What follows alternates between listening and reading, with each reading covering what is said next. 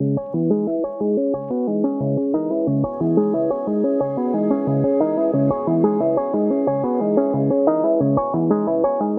guys, welcome back to the channel. Hope you guys are doing great. In this video I'll be sharing my testing experiences, some test footages. I have shot some footages in different frame rates, different sizes, 4K, 8K, high frame rate, 4K high Q mode, and even in 8K full HD. Towards the end of the video I'll share my experiences, and before that I wanted to do the testing of overheating, which I've got from many people, so I thought I'll do the testing also. I'm going to switch on this camera, 8K shooting. It's on 8K and it's going to shoot on 29.97 frame rate. So I've started the recording. I'll just wait and see how much time it will take for getting heated up. Continuously I'll be shooting. So I'll be waiting, and I'll wait for the camera to give me a message that it's too hot.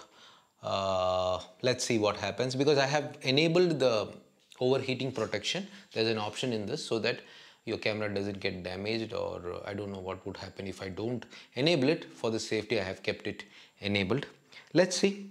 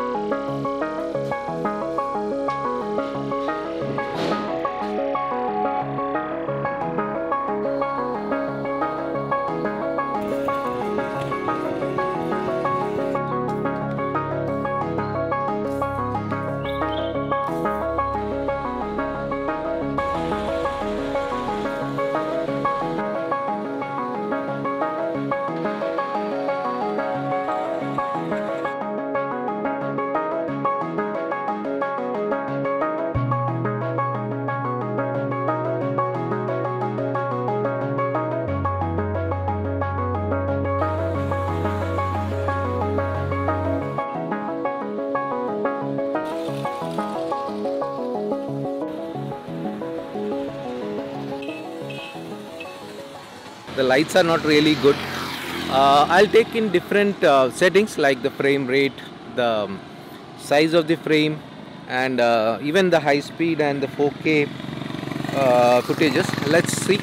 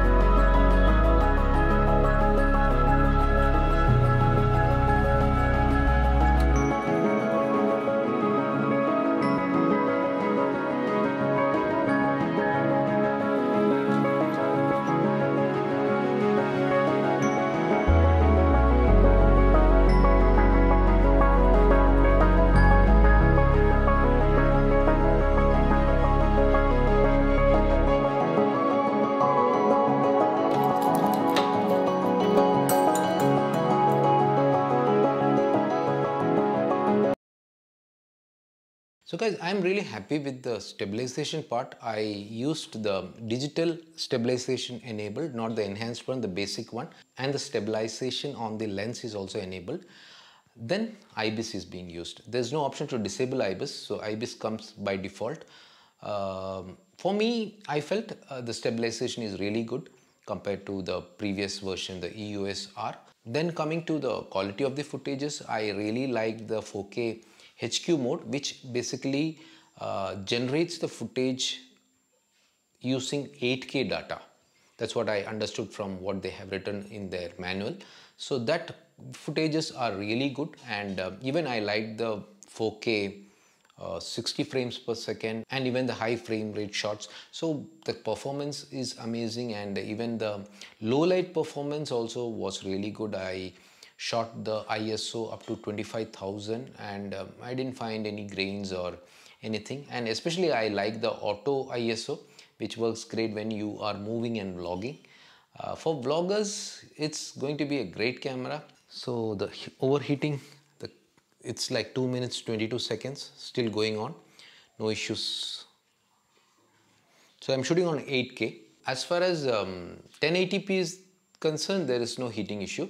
The heating issue what I heard is for 8K and 4K.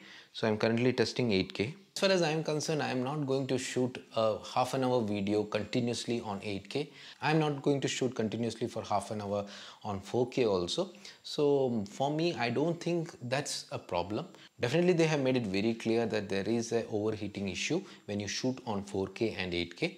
So we have to understand that. I heard that there is a firmware coming up. Maybe they may sort out this issue, but I don't think so that can get sorted out, because this is a very small body. We need to understand that, and it's a mirrorless body, and there's no fan on it, there's no cooling system in that, so definitely it will get overheated. Even the EOS R has the same heating issue when you shoot on 4K. So compared to that, it's like really great. So it's still recording. It's like 4 minutes, no issues. But I think it's a bit, but still not hot, man. Still let it go on. It's completed 4 minutes. So guys, it's still shooting. It's 6 minutes over, 8K. No issues till now.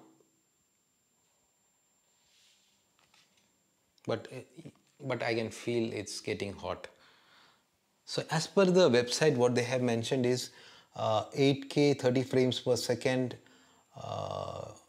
20 minutes of footage you will find the overheating. So I don't think my SD card would support for 20 minutes. I see it's showing the overheating warning.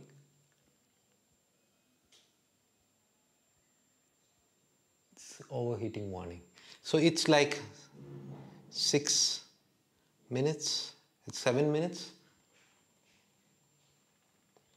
So 7 minutes of 8K footage continuous. Now the biggest problem is I'll have to wait till this gets cooled down. Then only I can use the camera. That's where the trouble comes. So don't continuously shoot on 8K for more than 5 minutes. Practically, when I use, I will never need it.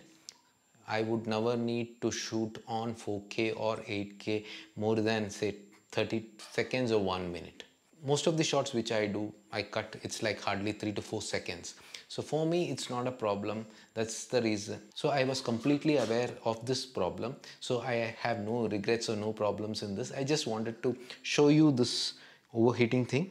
See, it's still overheating. I think it will take another 5 to 10 minutes. I have to keep it in a cool place to start shooting it again. So overheating, yes, there is a problem if you are shooting on 8K or 4K. Overall, for me, this camera is doing a great job. I will keep posting some more videos if I find something interesting, or if you have any question, please post in the comment so that I can check that and post it in my next video. So send me your questions if you want to know anything about this camera. I will definitely do it. Still that red is blinking, so it takes time. So that's all for now, guys. Take care. Hope you like this video. Give me a thumbs up if you liked it, and if you are new here, consider subscribing. Bye for now. Take care.